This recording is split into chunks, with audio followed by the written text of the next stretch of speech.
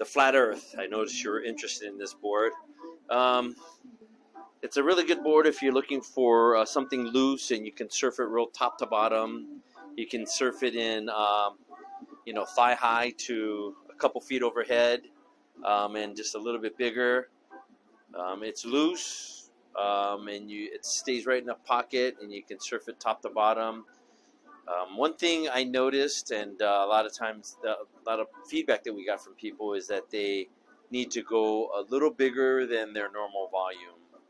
I guess just the way the thing surfs. So most people are happy with something to the next bigger board. And then also you need to surf this a little bit forward.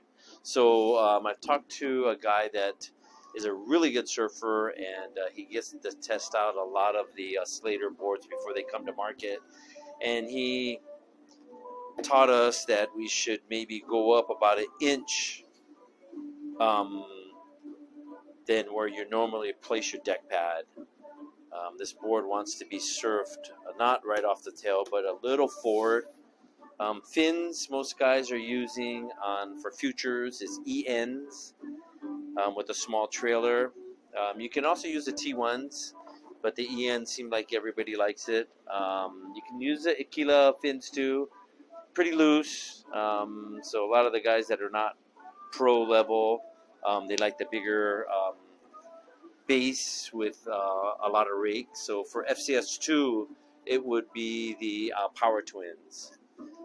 Actually, those fins are my favorite fins. And it's in the LFT construction, so it sits more like a regular fiberglass board. And the way it looks on the inside, it looks just like this. It has a high density foam stringer that sits about 3/8 of an inch below the deck. It's real strong, and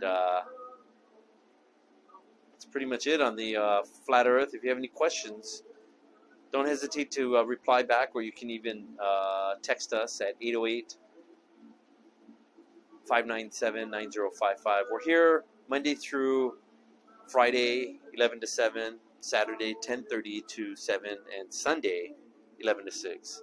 Thank you. Aloha.